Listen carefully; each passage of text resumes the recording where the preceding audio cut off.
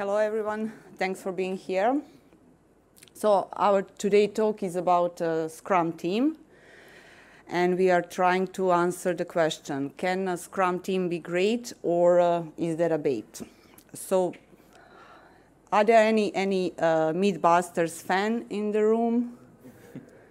Many? Okay, cool. So this is kind of Scrum edition. And yeah, we are Ilija, Predrag, and Anamarija. We all are delivery managers at Levi9 IT Services. And what we also do at Levi9 is a Scrum coaching. And for that one, we did a lot of cool stuff together. As a Scrum coach, most of the time you encounter a challenge of busting some toxic and prevalent misconceptions around Scrum. And all that in order to leverage your team's agility, autonomy, happiness, success. And by doing so, three of us realized we have a lot of fun together. So in a way, we couldn't resist to come here as a group, trying to bust some, well, three of many common myths around Scrum. So these are the myths.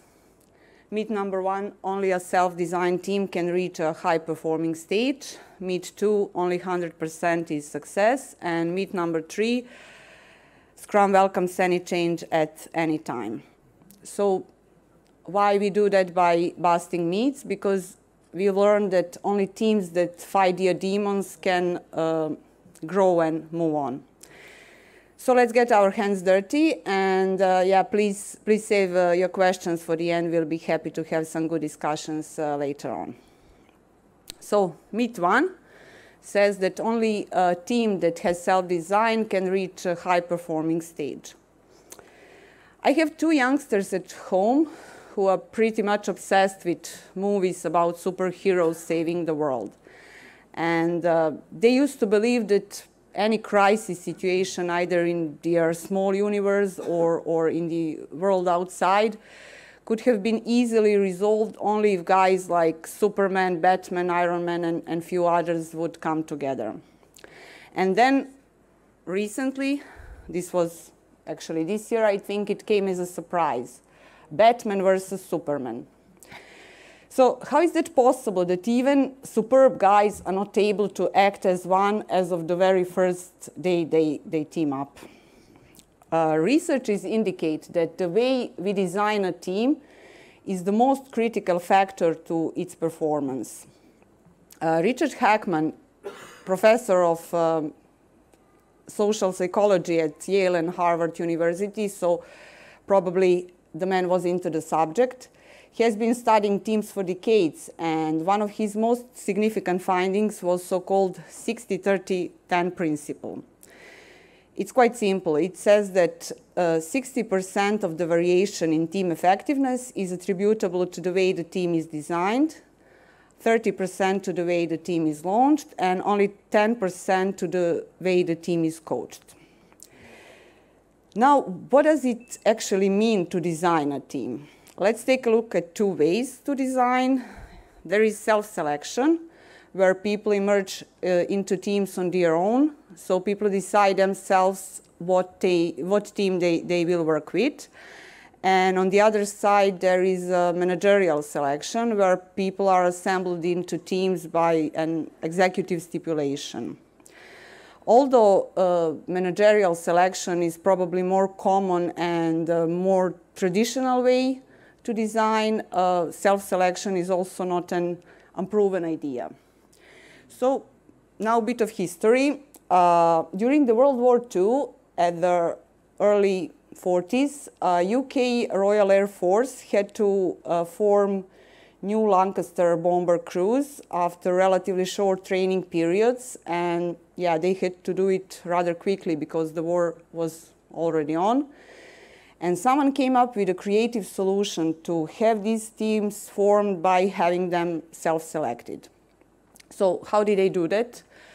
All the trainees were taken into a large mess room, and yeah, there was no influence of senior commanders or any instructions, no regimentation whatsoever. So guys were just told that they have limited time to make up their 5-man crews. And yeah, with no guidance and rules, the trainees had to rely entirely on their gut instincts to select what team to join. The result was one of the most effective flight crews in the history of the war ever. And so far it is still known as one of the most successful and earliest self-selections at large scale. Nowadays, we do it a bit differently in scaled agile environments with all kinds of readiness checks and pretty well prepared self-selection events where product owners explain their visions. But the principle behind it is pretty much the same. People naturally tend to form small cross-functional teams, and that is why self-selection has proven effective. Normally, no one would choose to work on more than one team or project unless he's a masochist, yeah, and people easily communicate face-to-face. There is shared goal that makes everything so much easier. So at the end, people are highly motivated, they get a lot of work done, and they enjoy the whole experience. What happens if there is whichever reason not to do it that way, to do it more traditional way, where these teams are designed by management? Are there any chances to get a team designed by management to a high-performing stage? So managerial selection is basically a quick way to get it done. Research managers design teams based on their understanding of people's capabilities, personalities, preferences, and all kinds of relationships between them. And they do that with the awareness of interactions between people, of those perspectives, or they are either already aware of those interactions or know how to reach that awareness, hopefully, yeah. Most of the time they come up with team compositions that are mostly right. But as many companies grow quickly, it becomes increasingly difficult to understand the intricacies of relationships between people as the number of relationships exponentially grows. So it seems pretty easy to advocate self-selection as the best possible and basically the only way to design a superb teams. Now here is the catch. No matter how our team was designed at first, it naturally needs to go through certain stages before it gets to the good shape. And we all probably know Bruce Tuckman's model of teams development, which says that each team needs to go through them. So forming, storming, norming, performing. At first, there is a forming stage where all team members are positive. Some of them are very enthusiastic. Some are a bit anxious because they still have no clue on how to do that or what needs to be done. And then people start to push against their boundaries. They start to challenge each other's authorities, integrities, and all kinds of frustrations and conflicts are possible at this stage. And gradually, people start to resolve those differences, and team moves into the norming stage. There are constructive debates, and people start to accept each other's strengths, weaknesses, authorities. So buy-in and clarity are finally achieved. And only at that point, a team can move into performing stage, where there is no friction. Now, let's assume we have such a performing team. We are still only half a way done. So it's all about continuous improvement. Sometimes we need to move older players out, like in a soccer team, to move younger players in, or to simply face up to non-performing players. And that's perfectly fine, because it assures constant flow. And we'll get to the flow a bit later. So, in other words, in order to build a high-performing team, one needs to set certain stage and raise certain conditions. Well, easier said than done. Let's take a look at what it takes for team to reach high-performing stage? At first, there need to be a goal, common and compelling purpose that makes sense to all of us, that is in a way irresistible to all of us. So the buy-in of every single team member is achieved, and consequently, it's pretty much the same like we have self-selected at first. And then this goal is obviously not something I can achieve on my own, otherwise why would I need a team? And this would be like a foundation. Now we need to set some pillars. We tend to call them C pillars. Clarity. It needs to be there because only in clear environment teams can make good decisions. So clarity of all ingredients, roles. I need to know what my role in the team is. I need to know what are the roles of the others. Then boundaries. Each team needs to know what are boundaries of its autonomy, authority, clarity of conditions of satisfaction. So everything basically. Then a competence. In order to build up, a team needs to have an access to expertise that is required for achieving the goal. And that can be either by means to develop their own set of collective intelligence and functions, or by being provided with an expert eye when it doesn't make sense to invest into development of a scarce knowledge for a team. Then a course, and by course here we mean direction. So teams and processes simply go together. Each team needs to come up with a few operating principles, jointly agreed upon them, in order to have effective processes that eliminate waste, and only with waste eliminated, a team can stick to its course, can follow the collective outcome. And then a coherence. And by coherence, we mean a lot of things here. Of course, exceptionally good communication needs to be established and maintained among team members. And without it, unity of purpose is gone.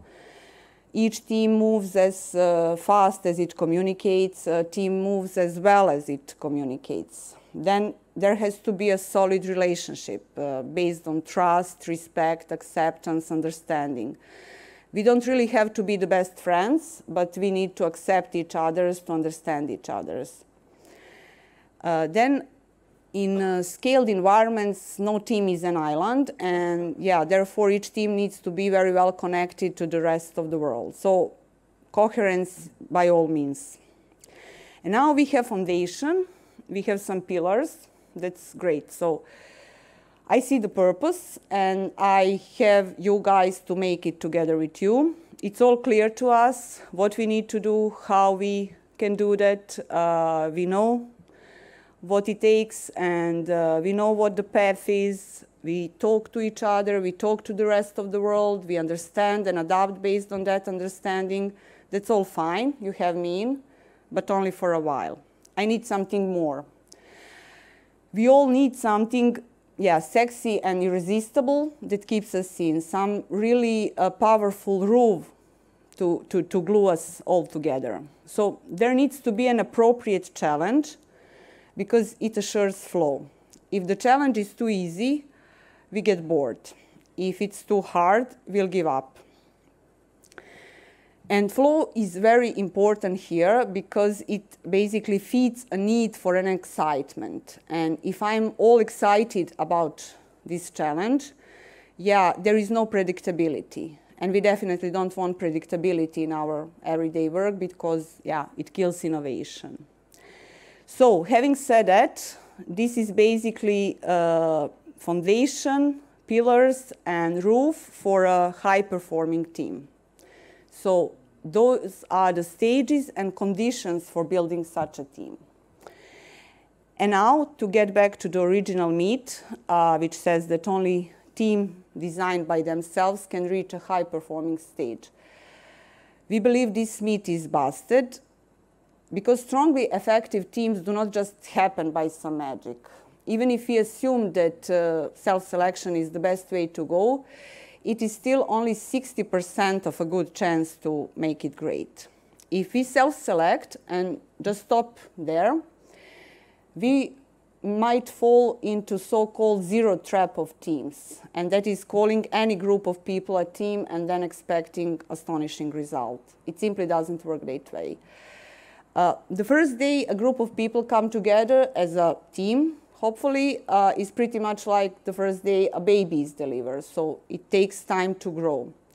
And in order to raise a superb, kick-ass, high-performing team, we need to really cautiously, deliberately, and constantly cultivate an effective teamwork.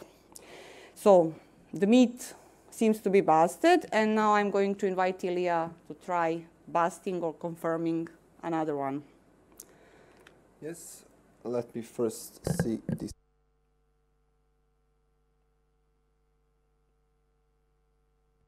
Did I turn it? Yeah, it's on. Let me just see. Okay. Hello all, I'm Ilija, and my meet is about only 100% success. How to approach this meet first? Let me clarify what it means. So this is a situation where a Scrum team only delivering 100% of its delivery is considered successful. In order to better see how this team may work, let me tell you a little story. Once upon a time, there was a team delivering 100% of its commitment. This team was a Scrum team. They had their Scrum practices fairly developed. They had their refinement process in place. They were using concepts of definition of done and definition of ready. Yeah, so they were delivering full commitment, and their product owner was quite satisfied. He was praising them all the time, calling them a great team. And because of this, of course, team was also feeling a bit, very happy about themselves. So everything looked very fine. This was happening on the outside. On the inside, there were some perks that team was having every sprint. Every time someone needed to rush to make things happen. So in those last days of a sprint, someone always had to push the final deployment, commit the code, quickly fix the bug. So team did everything it could just to make this 100%. Sometimes some defects were postponed, and this gave a room for technical debt also to slowly build up. So in the end, it was a bit stressful period. There was also overtime hours involved. So in the end, yeah, maybe they were quite nervous in the last 8 days of the sprint, but in the end, they managed to do it. Also, some items were quite heavy to be delivered. There were some difficult functionalities. So in this case, when they have something like this, teams usually just play it safe. So let's not bother. Let's not take any risks. Let's just commit to less, and then we will be sure that we will make this 100%, which is our success. And in the end, indeed, everything looked very nice. Increment was rolling out, release after release. So team also was feeling great about themselves. They didn't see much need of inspect and adapt, of learning. They were already there, 100%. That's the goal, right? So retrospective meetings were often cancelled. In other occasions, they were also just sharing a couple of jokes, etc. So retrospective was not used much by this team. And then what happened? In one sprint, it happened that team was not able to deliver 100%. So they tried to do everything, but simply it was not possible. What actually happened here is the nature of our IT industry business, because it is dynamic and it has many changes happening on an everyday basis. So sometimes it's really difficult to foresee some things. This is one of the reasons. Other reason is no matter how this team was good, no matter how their investigation of the story up front was good, they can easily miss some estimate, right? It can happen. So in this sprint, they also missed estimates, and that's why they were having a hard time to catch up. And lastly, also, what was the cherry on top of a cake is the product owner who this sprint had really a lot of changes. Why did he have these changes? Basically, it is to just for the product to remain relevant and to remain viable on the market. Isn't Scrum business about it at the end to have viable products? So that's why he had these changes, which made it even more harder for this team to deliver. Though they lived to fight another day, so yeah, they were not fired or anything. But actually, they were feeling very sad about themselves because they didn't reach their goal. Team happiness is actually tied to the team purpose, and in this case, team purpose was to have already all the time 100% delivery rate. So this time they didn't do it, so they fell into depression. They maybe started even question each other, blaming perhaps. So what went wrong? Team then decided that the best thing that you can do in Scrum, because in Scrum, when you need to answer this question, you need to organize a retrospective meeting.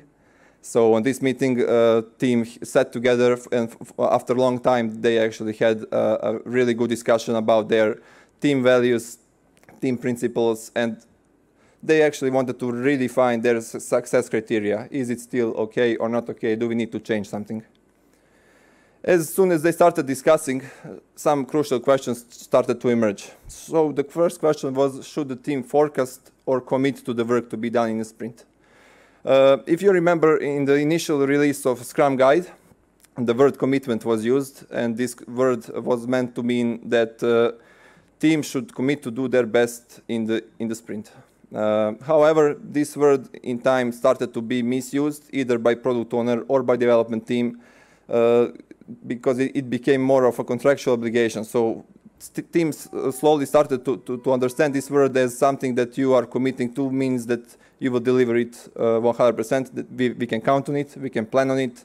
So if you don't deliver it, you should be punished or pay penalties, right? Because of this misinterpretation, there was actually a Scrum Guide revision in 2011, and the word commitment was replaced with word forecast.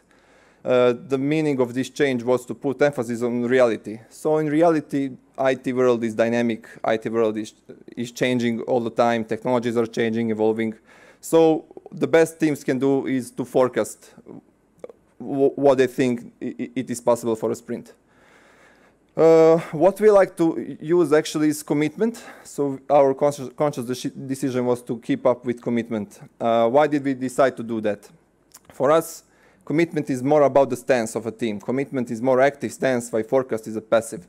So let me share one example. So if I was a product owner and team came to me and they tell me, hi, Ilija, tomorrow will be a raining day. And then what I can do? I can say, okay, thank you for the info. Sounds like there's nothing we can do. We have to deal with it. I don't feel very happy, but I have to accept it. On the other hand, if I was again a product owner and team approaches me and they tell me, hi, Ilija, yeah, tomorrow will be a raining day, but we already thought about it. We prepared umbrellas. We will do the best we can not to let the rain stop us. Then I, as a product owner, feel much more confident and happy. So this is this subtle difference that counts for us. And of course, as I mentioned, there is a pitfall that commitment can be turned into contractual obligation. So what we do about that is actually discussion, and education. We already talked to our teams that how commitment should be understood as well to our product owners. So this was the first question. So team decided, okay, maybe we should commit to stuff. What should we commit to? Team used to commit to the percentage of delivery. So maybe 100% what was their, let's say, commitment. But in Scrum, actually, there is a powerful tool called the sprint goal. And the sprint goal is something that should capture the purpose of each iteration. And it should show the business value that this iteration should contribute to the product overall.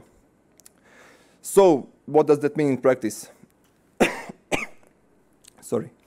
What does that mean in practice? That means that actually sometimes 70% of your sprint backlog can fulfill a sprint goal. Sometimes 90%. It's not always 100. So what happens with the remaining percentage? What we like to use is must-have, need-to-have approach, where we like to divide our backlog into two sections. One is the must-have, which clearly is communicated and agreed upfront, that these items are directly related to the sprint goal, and they are by meeting those items, we will deliver sprint goal. And the other items are, of course, not free to fail. Don't get me wrong. The other items are only other items which are indirectly contributing or contributing to some other, let's say, technical stuff. And we, of course, need to deliver the whole commitment. If we committed to it, we need to try it, definitely. And if something of these to fail, we, of course, need to go to retrospective and to discuss it. So there is no difference in the process, how we deal with if it's failed. But again, this helps our teams to have a bit more focus. So now we have team which will commit to fulfill some sprint goal, and sprint goal should guarantee business value being delivered. So where does product quality comes in? As you know, in Scrum, product owner is the one who is ordering the priority of items. So, and Scrum is also driven by business value. So if product owner, let's say, doesn't care about the quality, or at least short-term quality, then it will not get on our backlog, right? What Scrum is actually offering is another tool to control quality, and it is definition of done. Definition of done as a checklist of items which you should fulfill for each story to be completed or to become releasable in the end. So this is used often by the teams, and it is used on user story level. And this indeed increases the quality and increases the quality of the functionality or feature being delivered. But then also it can be short-sighted when it comes to overall product quality. In order to address this a bit more structurally, we also introduced a concept called the definition of done on sprint level. So we like using both aspects. So definition of done on user story level, definition of done on sprint level. What this gives us a chance actually to monitor and track items which are not directly related to stories or functionalities, but are more general about the application of product itself. Such items may be technical depth, test coverage, maintainability, or maybe some other non-functional requirement. So it again depends on the project environment, and you as a team should go back and figure out what it means for you. But basically this concept is something that we found useful. In the end, also the question was, should they be ambitious or predictable? Or if I can even rephrase this question, is how much risk a team should take when they are committing?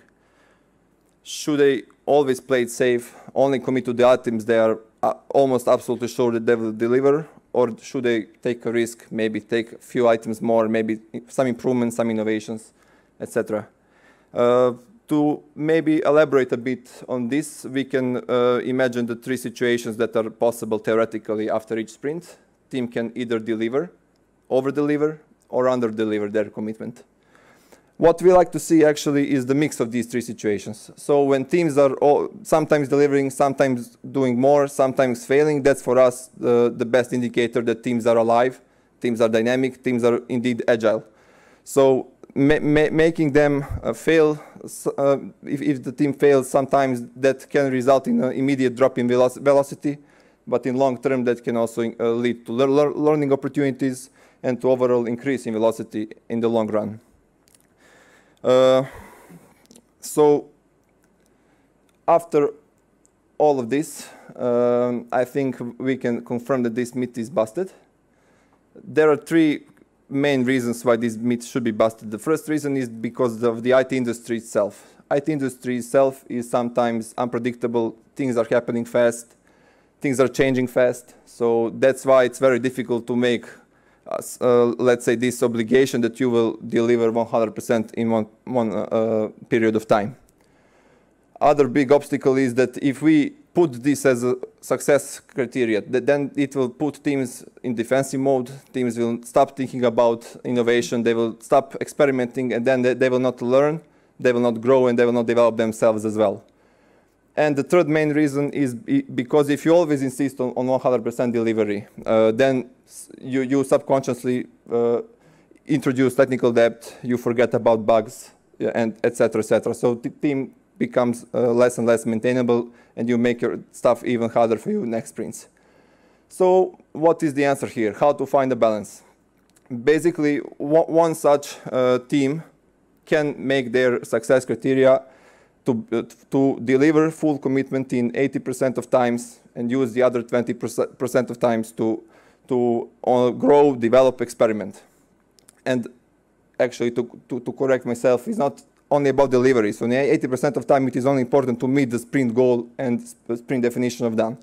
So if that team can do that and use the other 20% to try and fail, learn, inspect and adapt, then that team could be successful. Of course, each team and each project environment is different from each other, so each team should define this for themselves. So that's it about myth number 2. I will now ask Predrag to elaborate a bit on the next myth. Thank you, Ilija. Stick around with us. Cocktail party is around the corner. Let me start by first introducing the myth number 3. It says Scrum welcomes any change at any time.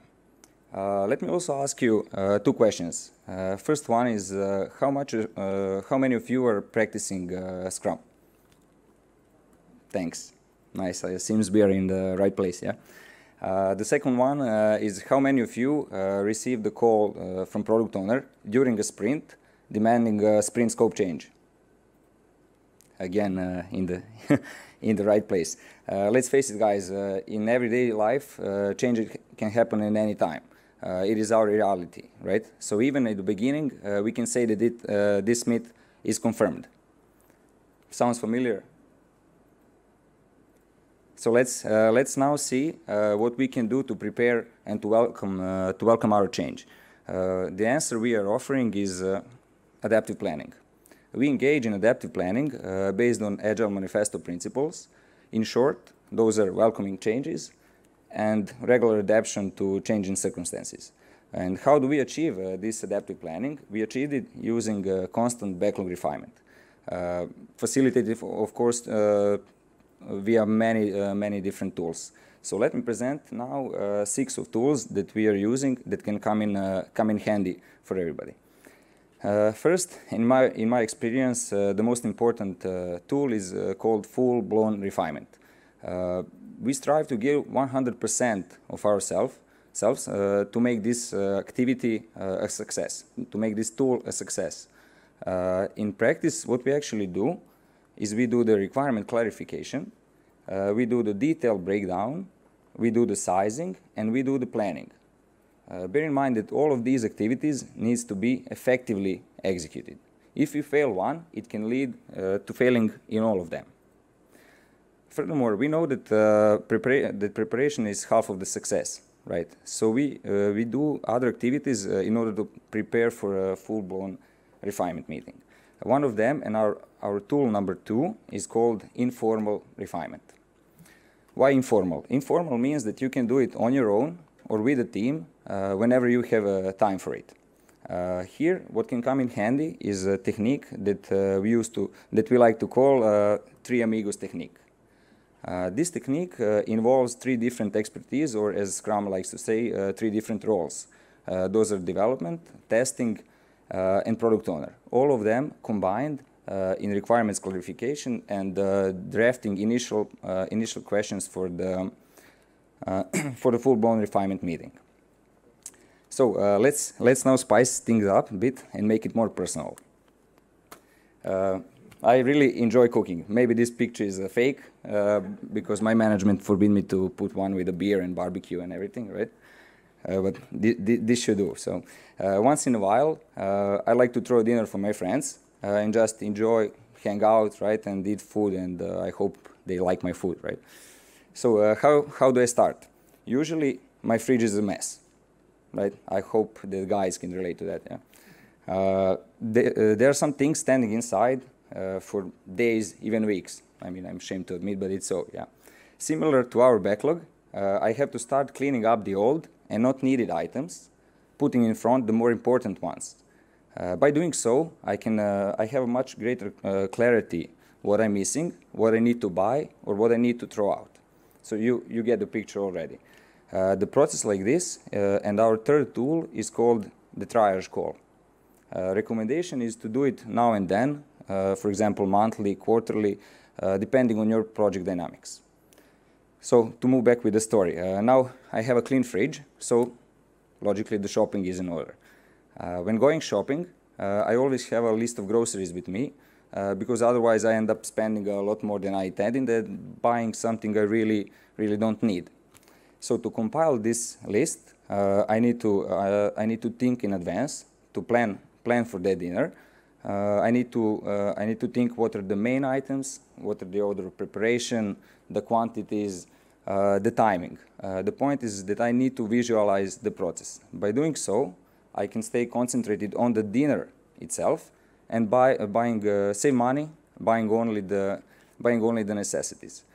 We can do the same with our product backlog. We need to visualize the work. We need to create a top-down approach guided by the product vision and achieved through completing our development tasks.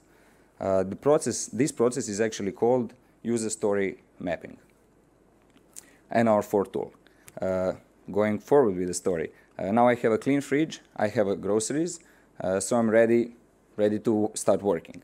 A while ago, I started cooking following a recipe that I received from my friend. However, not all steps were clear to me because it was something new and I just borrowed the recipe. So what to do in that situation? My logical answer was to call that friend because dinner was around the corner and the friends are starting knocking on the door and you get the picture. So I took the phone and rang him. Luckily, he was there.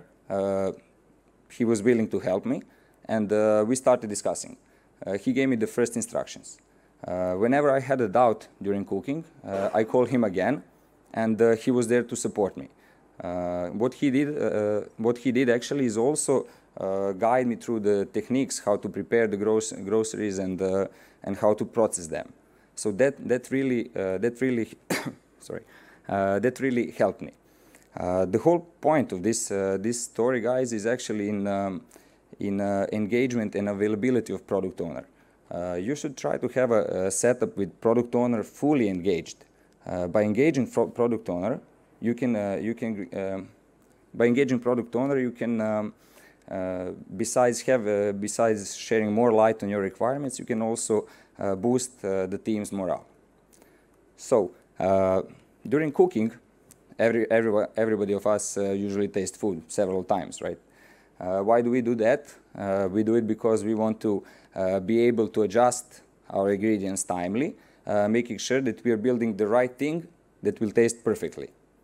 So I'm asking myself, and I'm asking you, why shouldn't we do the same with our software development? Let the software developers show their work in early stages of development, so while still in progress. Give the product owner a chance for a sneak preview. You will be able then to receive a fast feedback whether you are developing the right thing. So through these simple real-life story examples, we have presented to you some tools that we find handy for this kind of actions. These tools, bear in mind, that are just some of the ways how to facilitate constant backlog refinement or adaptive planning. Based on my experience, as we said on the beginning, the change is inevitable, and it's our reality. No question to that. So therefore, we can say that our third myth, saying that Scrum welcomes any change at any time, is actually confirmed. So to go back to the entire myth, our Scrum edition of myth busting, the score is 2 busted and 1 confirmed. We really hope that we offered some valuable tools on how to resolve these kind of myths within your teams. Please bear in mind that each team needs a time and condition to grow. They need to be ready for the winning and to know what the success is for them. And they need to be able to welcome and control the change. And for the end, guys, we all face some challenges within our Scrum teams. Please buzz them or confirm them. Just don't let them stand in your way. Thank you.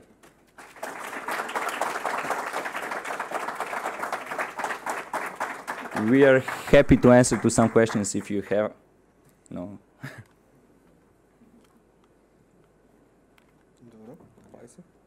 Thank you all for being here and for taking time, and see you downstairs on drinks. Yeah.